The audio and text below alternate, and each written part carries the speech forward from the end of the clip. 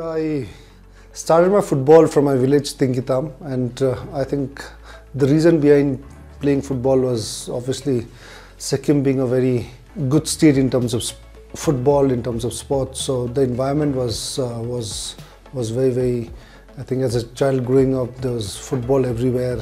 The environment for the game was so big that every village you went, everywhere you went to meet anyone, football was a topic that was discussed, spoken about it, and you could see a lot of everywhere from town to villages, all kids from elderly, all playing the sport. So I think that environment really motivated and also generated a lot of interest for me to play the sport. So that's how I started. I guess 5-6 years onwards I started, and at the age of 10 was where I got scholarship from Sports Authority of India in football. The seriousness started from then on, because being spotted and getting a scholarship because of football, then that made me take football a bit seriously.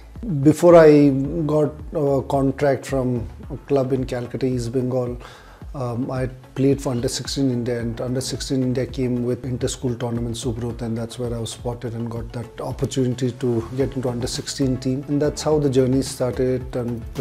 And then a bit of that, the camp was held in Calcutta, where Under-16 team was given quite a big mileage in terms of media, because we had a good set of players, the team was good, and that's how it started. And then coming in Sikkim, played a tournament, Governors Gold Cup, where I was spotted by big clubs from Calcutta.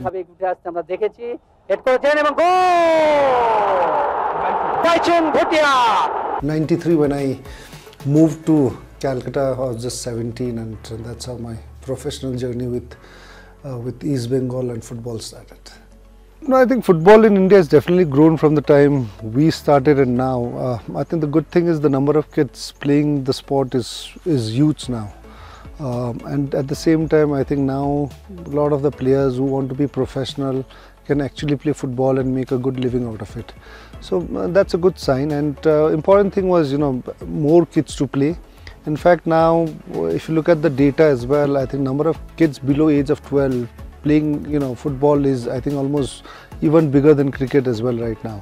So the viewership of football matches in television is gone, it's gone really high. So it's encouraging, it looks good, but obviously we've got a lot of work to do. And the good thing is that it can't go below this, it can only come up. The only pace it can grow is a question mark. So I think everybody will have to work and make sure that we do it in a much bigger and faster pace to develop. So otherwise, I think so far it's been really good.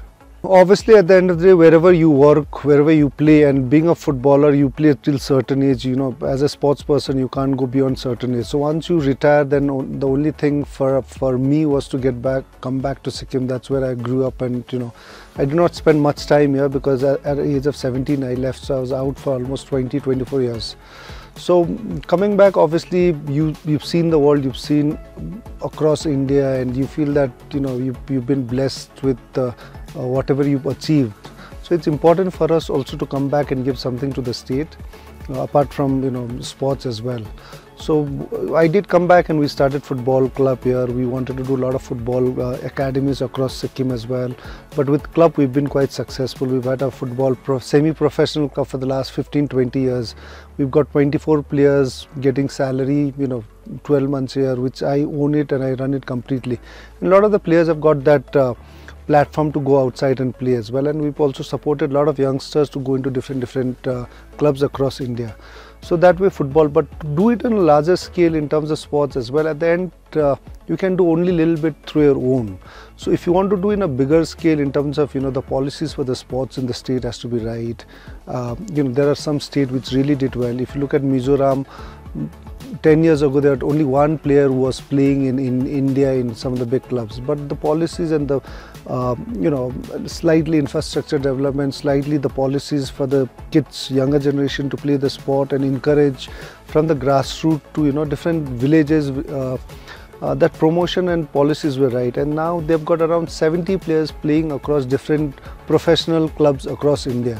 So I think this is where we also need to, if we want to push our younger generation to sports or football, I think even the policies of the government has to be right, and that's what I think we're trying to push the government to, get kids more younger generation to get into sports, just not football, but sports at the end of the day teaches you way of life, and that no subjects in school can teach you, and that's I think more important for especially Sikkim, because the younger generation here, if you look at it, it's not a great record, but we are #1 in terms of suicide rate in India. And I think it's only sports that can really make the kids and the younger generation mentally tough. And that I think sports teaches you that, and that's why we need to spread sports, especially football, all across Sikkim. One of the reasons coming into politics was also, just not in Sikkim but entire India, and I've been following politics even when I was playing. We sit, watch 9 o'clock debate,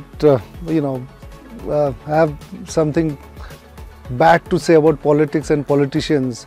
So I think if you really want to change, you've got to get into the system as well to change. And if you just sit, watch the debate, watch politicians, get frustrated, take out all your anger on the politicians, and you don't want to get into it, then things are not going to change. So I think one of the reason also for me was coming into it. I hope especially Sikkim younger generation get motivated, and there are a lot of young guys and girls who are aware of politics and want to do it.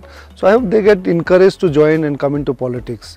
At the same time, obviously apart from that as well, it's important that younger generation is also aware of what's happening around because at the end of the day, all the policies for any sector is made through the government, and the government is run by politicians. So it's important that the younger generation are aware of policies and right they have. So one of the reason was that, and second thing was obviously coming back to Sikkim was something which if you want to give it in a larger scale and do something in a larger scale, I think doing individually is, you can still do it, but in a larger scale I think politics and through the government you can do. So that was what I felt, that if I have to really contribute, then I'll have to come into the system to really contribute that. Youths also, I think in sports, and for me to give advice is going to be, obviously the first half of my life was sports and second was through now just get into politics. But I think ultimately, whether sports, politics, any sector or any field you go into it, I think you've got to really love what you do. I think right now with a lot of youths are trying to see that, oh, that job or that sector is lucrative. It does not work like that. I want to be a doctor and earn or make it like that. I want to be an engineer. It does not work. I think you've got to do something which comes from your heart. Whether you become a farmer after qualifying, being a PhD, or whether you do anything, but whatever you do, I think it has to come from your heart, and that's what you need to follow it. Obviously there are challenges that will come in.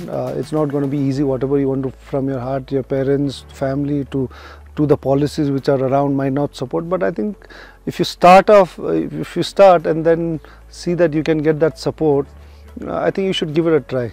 So I think the youth of today, just not Sikkim but India, should try and do a lot of things which you really enjoy from your heart to do it, and you feel that would contribute and make a little difference in your life, family, or the society, or the village people, or somebody else. That is what you need to, I think, look into it.